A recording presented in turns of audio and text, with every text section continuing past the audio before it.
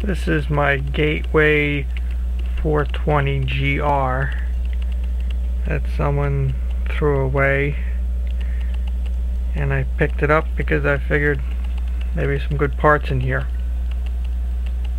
But when I saw that it had a dual layer read-write on the DVD, I thought maybe I could fix this thing. After plugging it in and hooking up a monitor, I came to realize that the motherboard was shot.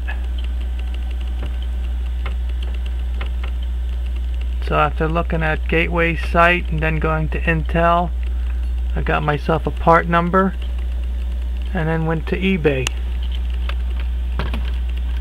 And there I found a used refurbished motherboard for $9.99 opening bid, and that's what I got it plus shipping.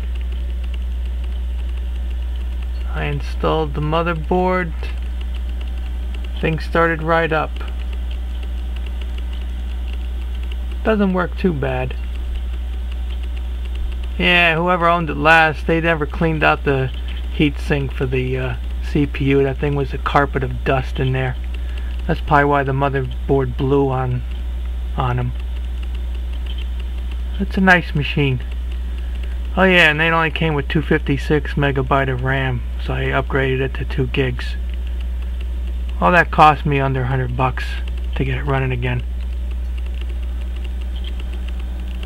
It's a nice machine.